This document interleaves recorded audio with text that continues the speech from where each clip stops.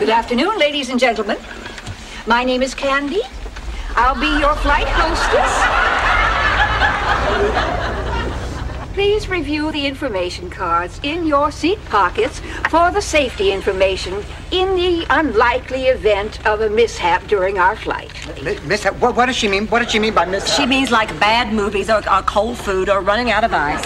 Ladies and gentlemen, be sure your seat belts are securely fastened in preparation for the takeoff. And if anyone found a big bolt, please return it to me. It came off the beverage cart. Yes, that's it, the beverage cart.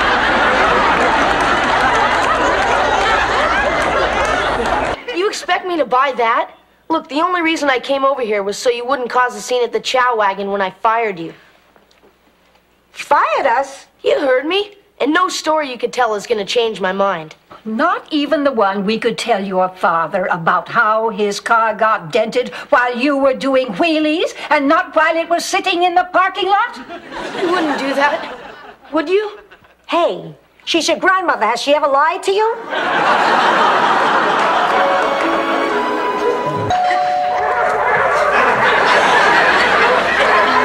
I cannot take this another minute. Oh my God, it's Myra. This is who you've been scared of? So you're Myra. Watch out, she's dangerous. Oh, I'm shaking. You get that too? What do you want, Myra? I just came here to tell you I'm not going to bother you anymore. You can have Ray.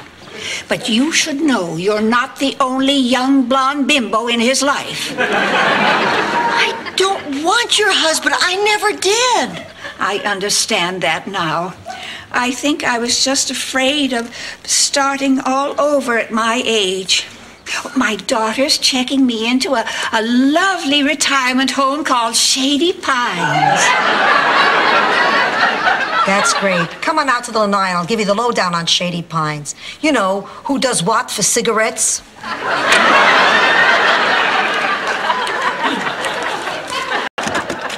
How do you do? I'm Millicent Kennedy, Gerald's mother. Oh, how do you do? I'm looking for the cheap Jezebel who's ruining my Gerald's life. Blanche, company! Blanche Devereaux, I'm here to tell you to keep your hands off my baby. He's very special, and no one can take care of him the way I can. Well, excuse me, but I haven't heard any complaints so far. Did you know that Gerald is afraid of clowns? Or that he can't go to the bathroom except at home? Oh, so that's why there's that look on his face right before they get to the weather. Just leave my dumpling alone, understand? Or else.